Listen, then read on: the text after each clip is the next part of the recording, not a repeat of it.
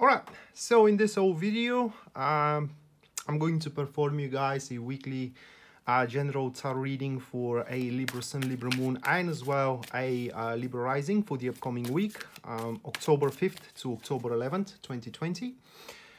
So bear with me to shuffle the cards, and we're going to move right into it.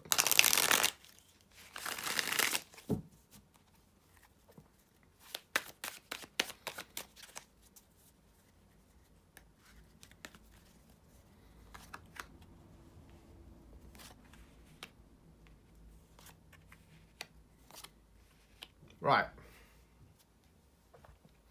So the first card, which pretty much does describe what you're going to go through the week here, we do have Justice, and it's kind of accompanied with the Five of Swords. So that's a pretty clear message for you, Libra. You do gotta do things that you have to do. I mean, there is no other way around it. Now, with those two cards, there are a few things that we can say here. First of all, you are gonna get exactly what you are working for, okay? That includes, how can I say? Well, take it that way, that you are going to get the material aspect of what you are working for. It's very difficult to describe because those two cards here points that should you push relentlessly towards something you want, you are definitely going to have it. For the only thing that scales for you in the universe throughout that week, it is how much effort you throw in, regardless of what kind of entity those efforts are, right? So it's pretty much what the cards are telling you is that you can play dirty. It's all that they are saying to you, okay? Another aspect of those two cards here, it is that you are to face quite a lot of responsibilities, and you have to be quite aware of how far your limit stretches, not to take any responsibilities that you do not have the ability to finalize throughout the week itself. And that's why you are to need some sort of an astute discernment, of which thing you should undertake and which thing you should rather pass on, because some of the aspects that could be offered to you either regarding career or either regarding relationship, they're pretty much are going to be too big of a piece for you to chew down and to chew up and swallow down, right? So be mindful of what you are throwing yourself into, for you may find yourself shooting yourself in the foot. Now the next card here shows what acts against you, or what is holding you down. I'm not surprised having this card, but let's see what accompanies it. That is going to be the accompanied of the Nine of Swords. Let me put these cards a little bit up, because we are running out of space here. Right, so the King of Cups, I'm sorry, with the Nine of Swords, it kind of like does represent a person who is afraid what they're going to do when you are not around anymore. You know, you are now start dealing with your own stuff here as the week demands from you, and they don't see that much of an influence from your behalf in their life. It's a typical performance of people that are used of you to be around, say your husband, say your wife, you know, say a coworker. That's they always seeks you for advice, but as you are to be preoccupied throughout the week, you are not going to be around. And what that person is going to try to do here is to kind of like they will try to take a participation into your own private and personal things, okay, into your own private and personal projects, into your own private and personal relationships. And that's, as you might guess here, is only going to lead to a detriment to those things.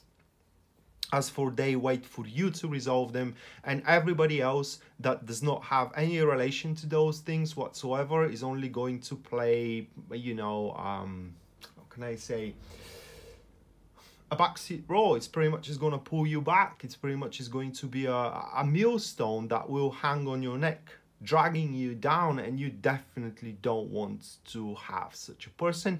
And the worst thing it is, because this is such a formation here with the Nine of Swords, it is that they don't realize they are hurting you that way. Okay, for them it's completely natural to be around because they count you as a friend, or even more, they may count you as a lover, and within their minds helping you is the first thing that it's logical for them. All right, it's completely natural, but what they do not see is that they can't help you. As a matter of fact, they're just only making the things worse around. Okay, so it will be pretty important whenever you kind of like start experiencing that infiltration from this man or a woman here, to be pretty straightforward with them and just to ask them to bail back, at least for the time being, until the week is over, and that you do have to deal with these things alone. It's just what it is. So moving next, these are the things that actually helps you move forward. This is the things that you gotta aim to do moving forward. And we do have the 3 of Wands here. Wow, with the 6 of Wands. So that is a pretty explosive thing that we do have here. And first of all, the 3 of Wands with the 6 of Wands speaks that you should be proud of yourself. It's all that there is, and whatever you have accomplished thus far is gonna serve as a pretty good pattern from you to trampling yourself, propel yourself moving forward, skyrocket yourself, if you will. But what is important as well is, remember I spoke here about limitations, but these cards are touching on the limitations subject just so far before those things came around. And so we do have an additional aspect to the limitations that came with the Justice and the 5 of Swords. And it kind of speaks that you have to analyze how far your limitation stretches. For now, for you can definitely challenge those limitations and exceed those, or expand, I would say, those limitations moving forward. But that should be by you challenging yourself based on the patterns and based on the current achievements, rather than to jumping into new stuff that you have no idea whatsoever how to tackle them. That is especially true if we're talking about career development. Do not undertake a project that you are yet to learn how to do it. Do not undertake a client that you know nothing about. Do not undertake a sale that it kind of seems shady and it doesn't rely on things that you already know, and etc, etc. Only go for the known, only go for the thing that you are competent on, rather than for something that you just find interesting and you have no clear clue how you're going to do it from now on. But you know, you may think that you're going to get the hang of it. While that's a good strategy, sometimes not for you, not for this week. Aside from that, it won't hurt you bragging a little bit about your previous achievements. That may earn you some rewards, all right? Things that you were underappreciated for back in the past, now you do have a second chance to get what you have deserved back then. All right, and also what those cards here are pointing is that you shouldn't abandon your original vision. You should not abandon your original anticipation nor a plan for these whatever expectations you do have about accomplishments throughout the week itself. They are to be, should you follow the plan that leads toward those accomplishments are to take place. That will put you in a state of peak of experience, and as well, again, is going to earn you rewards, is going to earn you recognition, and generally very, very good week is ahead of you, should you not work for somebody else but work for yourself, to make yourself happy, not somebody else is happy. I know it sounds selfish. Normally I'm not like that either, but I'm here to tell you what the card says, not how the code of conduct is. Okay, so this is the card says. Probably that puts you outside of your comfort zone, probably something that you may hate yourself over. But if you do want to gift your happiness to someone else just to feel yourself better, be my guest and do it. You want to be successful? Well, you have to think first and foremost for yourself throughout this week. Okay, and the last one here, that will be the 6 of Pentacles, which is how the week ends.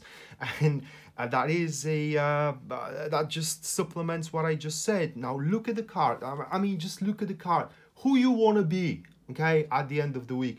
Do you want to be that guy here, the rich one, who does have the means and holds the balance in his head, in his hand, do you want to be the bagger? All right, which one do you want to be?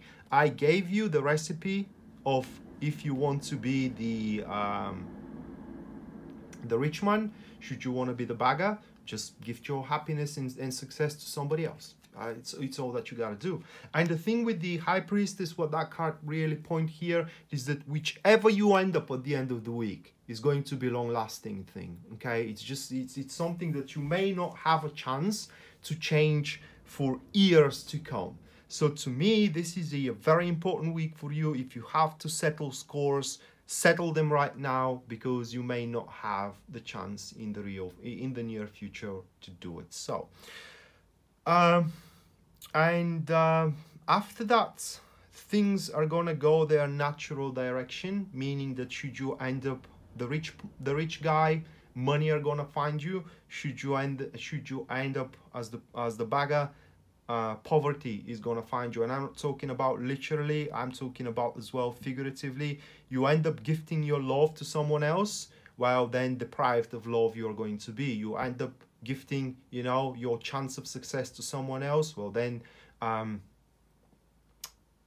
don't know what is the opposite of successful person. I know, but it's a really nasty word, so I'm not going to use it here, but thus you are going to be, okay? You lend your will to somebody else, well, poor you are going to be, okay? So no charity is allowed throughout the week, at least not for you. You have the power, use it, okay? So that being said, Libra, this was your weekly general tarot reading, guys, for the upcoming week, October 5th to October 11th, 2020.